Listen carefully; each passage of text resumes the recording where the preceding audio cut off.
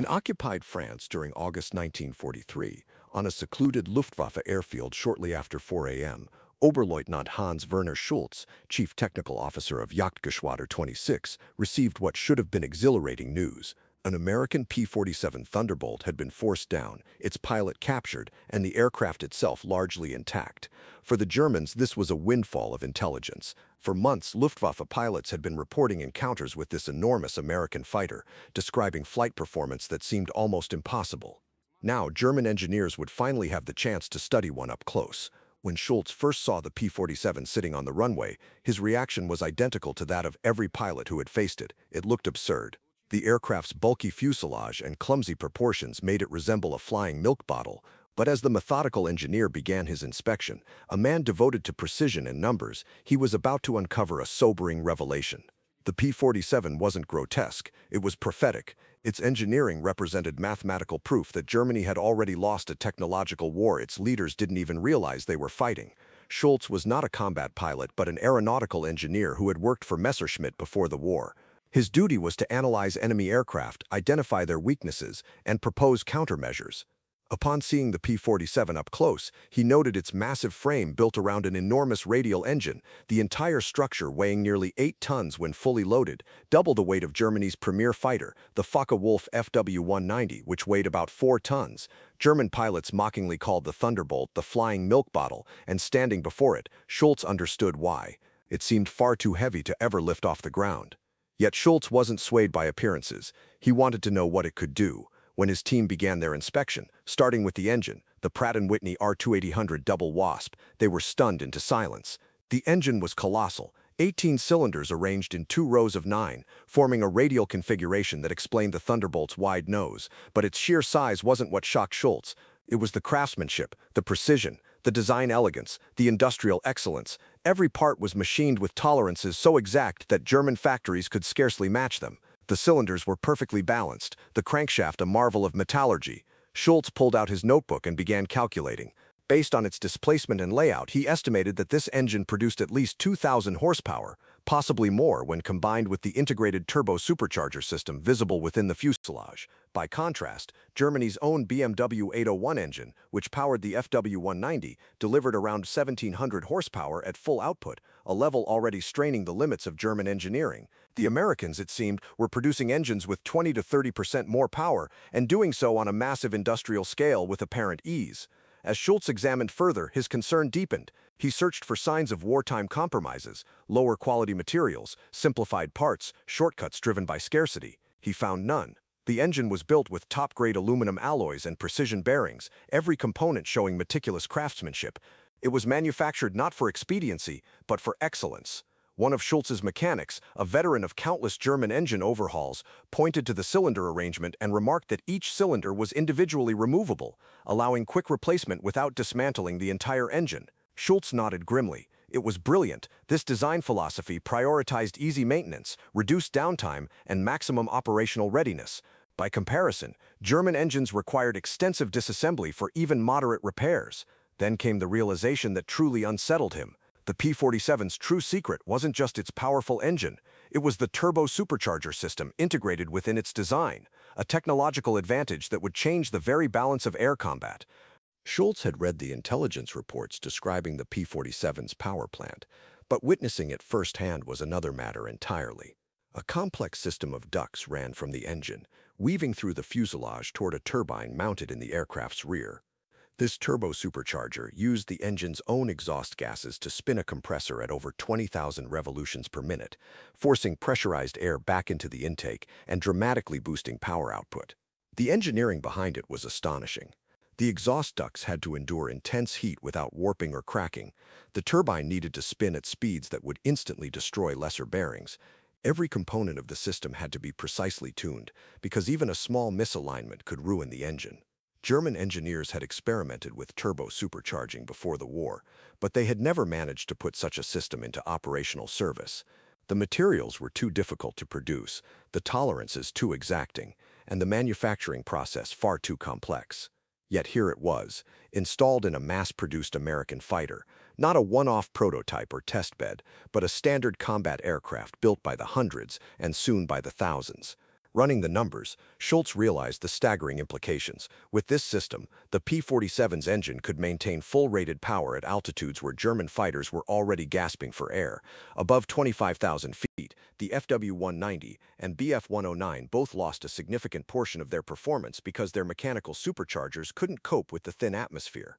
The P-47, by contrast, would be operating at peak efficiency, fast, stable, and completely dominant at the high altitudes where the Luftwaffe had to meet Allied bombers.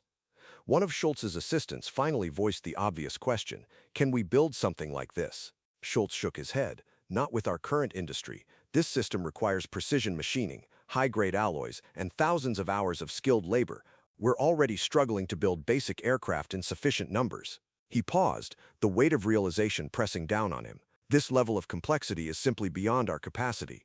The truth was brutal. The Americans hadn't merely designed a superior fighter. They had built one that represented an entire industrial civilization operating at a level Germany couldn't reach. When Schultz moved on to inspect the airframe, the picture only grew worse. The captured Thunderbolt had clearly been through heavy combat. Its fuselage was torn by cannon shells, its wings riddled with bullet holes, and yet it had not only survived, it had flown back and landed under control. Schultz traced the pattern of impacts with disbelief. Multiple 20mm cannon hits, the sort of damage that would have instantly destroyed any German fighter, had merely scarred the American one. The explanation lay in its construction. The Thunderbolt's heavy-gauge aluminum skin, strong internal framing, and redundant control systems gave it astonishing resilience.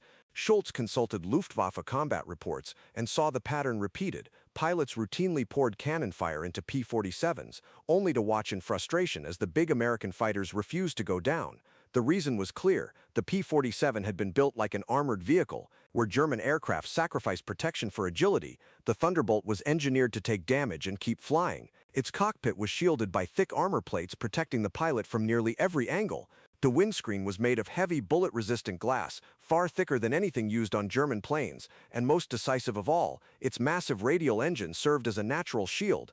Unlike the liquid-cooled inline engines used in the Bf-109 and FW-190, the P-47's radial engine had no vulnerable coolant system to puncture. Even if several cylinders were shot away, it would often keep running. Schultz found reports describing Thunderbolts returning to base with cylinders destroyed, fuel tanks holed, and control surfaces shredded, damage that would have instantly doomed a German fighter. One of his engineers muttered, "It's over-engineered. They've added weight for durability that could have been used for performance." Schultz nodded gravely. "True, but they can afford to. Their engines are powerful enough to carry the extra weight. Ours aren't. We have to chase lightness because we don't have the horsepower to overcome it." That, he realized, was the fundamental difference between the two nations' design philosophies. German aircraft were masterpieces of precision pushed to their technical limits, squeezing every ounce of performance from scarce materials. The Americans, by contrast, built with immense safety margins, compensating for inefficiency through sheer industrial might and brute power. And painfully, their method was proving far more effective. Schultz then turned his attention to the Thunderbolt's weaponry, and what he saw deepened his despair. The aircraft carried 8 Browning M2 50-caliber machine guns, 4 mounted in each wing. He quickly did the math. Each weapon carried roughly 400 rounds, for a total of 3,200. Firing together, the 8 guns unleashed more than 100 rounds per second, a storm of metal capable of shredding anything unlucky enough to be in its path. The P-47's firepower was staggering. A single 1-second burst unleashed around 100 heavy bullets into a target. A typical 2-second firing pass doubled that number to 200. In contrast, most German fighters carried only 2 or 4 machine guns, often supplemented by 1 or 2 cannons. Their total volume of fire was far lower, and their ammunition reserves much smaller. A Bf-109, for example, might carry only 60 cannon shells and about 500 machine gun rounds. Once that was spent, the pilot had no choice but to return to base. The Thunderbolt pilot, on the other hand, could maintain fire for nearly half a minute, allowing multiple long bursts across several dogfights before running dry. But it wasn't merely the quantity of bullets. The .50 caliber rounds themselves were massive, high-velocity projectiles capable of tearing through armor, control surfaces, and the structural framework of enemy aircraft. Schultz had read Luftwaffe combat reports describing the P-47's gunfire as a wall of lead. Now, examining the weaponry himself, he understood why. The 8 Browning machine guns were precisely harmonized to converge at a single focal point ahead of the aircraft. Anything caught in that cone of fire would simply be shredded. German fighters, built light for agility and with minimal armor, stood no chance under such firepower. The Thunderbolt didn't need pinpoint accuracy. It only needed to bring the target roughly into its sights and squeeze the trigger. Schultz jotted down a grim note in his report. Recommendation: avoid head-on attacks against the P-47. The probability of surviving return fire is minimal. As he compiled his findings, Schultz began to recognize a pattern that went beyond mere technical analysis. Every part of the P-47 reflected an industrial base of almost unimaginable scale. The engine demanded precision machining and rare alloys, the turbo supercharger required advanced metallurgy, the airframe consumed vast quantities of aluminum, the guns and ammunition depended on a massive coordinated production chain. Any one of these systems would have strained Germany's limited industry, yet all of them were integrated into a single mass-produced aircraft. When Schultz requested updated intelligence on U.S. production output, the numbers were almost unbelievable. Republic Aviation was already manufacturing over 500 Thunderbolts per month by late 1943, with projections of 600, 700, even 800 per month the following year. By comparison, all of Germany's fighter plants combined struggled to deliver between 300 and 400 single-engine aircraft per month, and that production was constantly disrupted by Allied bombing. Then came the most crushing realization. The R-2800 engine that powered the Thunderbolt wasn't unique to it. It was also used in several other American aircraft. Total production of that engine type alone would surpass 125,000 units during the war. By contrast, Germany's total production of all aircraft engines across every model and manufacturer barely reached 250,000, most of them far less powerful. The Americans were building more of one advanced engine than Germany could produce of all types combined. Schultz rechecked the figures, convinced there must be a mistake. But the math was sound. U.S. aircraft output for 1943 was projected to exceed 85,000 planes. German factories would manage around 25,000, a ratio of more than 3 to 1. Worse still, American aircraft were generally larger and far more complex. A single B-17 bomber required more aluminum and labor hours to build than 3 Bf-109 fighters, and yet thousands of B-17s were rolling off American assembly lines.